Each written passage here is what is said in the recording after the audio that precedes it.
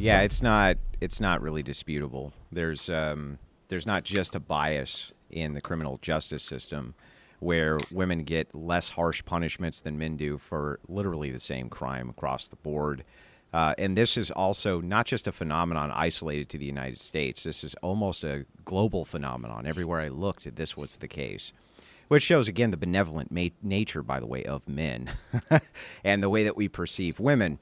But also, just in divorce alone, of course, it's skewed in favor of women. So, I mean, yeah, the entire criminal justice system is skewed against men and towards women for sure. If you're going to, I think it's more complex, and you can't just break the dynamic down as simplistically as that. But if you're going to just kind of summarize it, yeah, there's definitely bias. I can actually put this topic to rest because I just looked it up. Women are sent to jail 42% less than men, and they receive 25% shorter sentences. Yeah, well, nobody's disputing that. It's the causation that I think we would dispute. So, again, I would kind of indicate and point back to virtues. And when we're talking about virtuous society, it's become kind of a standard that women aren't held responsible for their actions. They're kind of infantilized, and we treat them like they're infants who have no agency, and that's the incorrect way to go about doing things. So I think it's a virtue issue again. All of these things always seem to indicate or go back to societal engineering against virtue. So, for instance, if a man molests a 13-year-old girl, society views it as being heinous in comparison to when a 13-year-old boy is molested by the same aged female. Why is that? Well, it's power dynamics or some bullshit the left makes up, but it's not true. It's because of an elimination of virtue. We should be applying a virtuous standard to women as well, and we just don't. We just don't do it because men have lost their own virtuous standards. I think it's interesting the way that you phrase this is like this has been something that's been lost, because it seems like, at least to my understanding, these biases in the court system have existed since like basically the court system itself, right? So oftentimes when you look at like these like hearings, or when you look at why did these women get sentenced less than men, like even from, you know, let's go 1900s or even before that, the reasons are always like, well, that pretty lady or that little old lady, you know, she can't really hurt anybody, or she's not that much of a threat. And I think this is just this idea of like prevalent. No, that's an oversimplification. So, well, no, when you're looking at can I finish? I'm almost done. I think looking like throughout, you know, our history and society, we have always seen women as like less threatening than men. They are less threatening than men. That's why we look at it that way. Okay. What do you think the court system is for? In the United States, the court system is supposed to be about having blind justice, and it's supposed to be about justice. That's what it's supposed to be about. It's supposed to be about justice, right? Yeah. So if you commit a bad action, right, and you are, you know, hurting society, you should be held to that standard of like, okay, like, no, we have to bring you to justice. It doesn't have to be a bad action necessarily for a court to interject for justice. So. Okay, like an illegal, well, whatever, an illegal action, an action. Do you not think that like doesn't even have to be an illegal action, but go ahead. Yeah, go ahead. Okay, because I guess the point that I'm trying to convey here is that I do think if you commit this like bad or illegal action, right, one that our society deems like unfit and unokay, then yes, you are a threat to society just as much as a man is, right? So you should be punished just as well. So when you're saying like, oh, women are less threatening than men, I don't necessarily agree with you, because I think there are certain situations. There's nothing to dispute. Okay, because earlier you were just like women are threatening than men, and I'm just like, okay, well, that's part of the problem. That's why people are being. You're not listening. So okay. It is true that the reason that men overrepresent almost all violent crime in almost all sectors and always will is because we're literally engineered to be predators. We're engineered to be predatory. That's what we're biologically engineered to do. So, of course, the crime rates for men are going to be sky high in comparison to women. But what's happened is that, no, it has not been a historic standard that if women are found guilty of crimes, they were given a lesser punishment. We burned witches at the stake, right? We literally burned them at the stake. They weren't given a lesser punishment. When it came to infidelity, we executed them. They weren't given a lesser punishment. So this is not a historical, apt thing that you're talking about. Even inside of justice systems, which are somewhat modern, which were modern European justice systems from the 1600s, we were still burning witches. So no, women were held to a higher standard when we were virtuous. Stupid argument. Do you actually think that in the 1800s? Yes, it is. This stuff, Continue. I can't. To be fair, you're being kind of dismissive without addressing it, though. Sure, I will address it as well. So, do you actually think that in the 1800s that they regarded, for example, like a woman assaulting another person and mugging them? Do you think that they treated that equal to a man, or do you think that they were probably likely to dismiss her as like a silly little woman? I think that it wasn't something that was encountered often. So I can understand why the penalty differential would be there versus crimes that were encountered often by women, where the penalty differential was not set higher for men than women. They were burned at the stake, for instance, yes, like infidelity. Women were assumed to be witches more often than men were, but you're just talking about a gender-specific type of crime. Right. So are you. So are you. Mugging is a gender-specific type of crime. I just asked you that. Isn't that a gender-specific type of crime? Mugging? Yes or no? No, men do it more often. Then it's a gender-specific type of crime. No.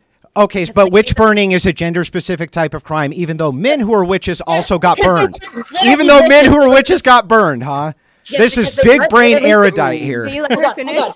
This is so fucking obvious, because in the cases of witches, we all know now that literally nothing was happening. It was just mass paranoia that often resulted in women being killed. Whereas in the cases of mugging, the crimes were actually First of all, that's historically illiterate. You don't know what you're talking about. It had most of the time the reason that people were burned as being witches is because midwives assisted in abortions. They assisted in abortions. That was what they were mostly being burned for. Now, there was some instances where there was mass hysteria when it came to certain trials and things like this. But if you had read my wife's book, Occult Feminism, you would actually know this because she goes over it in great detail. Historical book, top on the Amazon. Well, I mean, it references actual historical books from documented scholars, but that's fine because it was written by her. It must be invalid, even though she references their work. Genius I think we found your Halloween. No one is saying that. I just don't care about your wife's book as evidence for whether or not this is true. I didn't offer her book as evidence. I offered the stuff in her book which references historic facts as evidence. I can't do it. I feel like that's just like 2 steps away from just being able to shill your wife's book. Well done, sir. I agree. By the way, I'm very proud of that. But now back to this, I do have to ask, how could you say that it's gender specific for witch burning when men were burned as witches, but it's not gender specific when it came to mugging? You're literally talking about just which gender does it more. How could that not be the case? But didn't you bring up the example? No, I want her to answer my question. How can that not be the case? How can that not be the case? All right, buddy. As women, there wasn't a crime occurring. There was an assumption of crime against a specific individual, and it seems like society constantly wanted to pin that on women.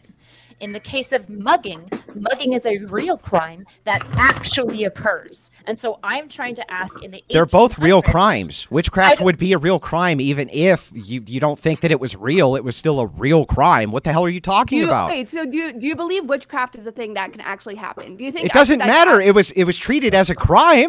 Whether they're actually doing something magical or not, irrelevant. Well, regardless, like in a sense, a crime was committed against these women that were burned at the stake as well. So still, that is a gender-specific crime, even by that standard. What we're talking about is historically, was it the case that women were treated equal in the eyes of the law and viewed as just as likely to be perpetrators as men, and therefore treated equally under the law? For the crimes that they were usually committing, yes. No. So I'm asking you, in the 1800s, do you actually believe that if a woman committed a mugging, that she would have received the same level of sentencing and punishment as a man committing a mugging? So I've already, a man or woman would do it more often. Okay, I'm going to answer your question as soon as you answer to me how this would not be a gender-specific crime under your criteria for witches versus mugging. You still haven't answered that. It's so inconsequential, and you don't want to go into the fact that... Then just bite the bullet and say you misspoke. Just bite the bullet and say you misspoke instead of being arrogant, erudite. I didn't misspoke. Okay, well then explain it. Then explain how they're not gendered under the same criteria. It makes no sense.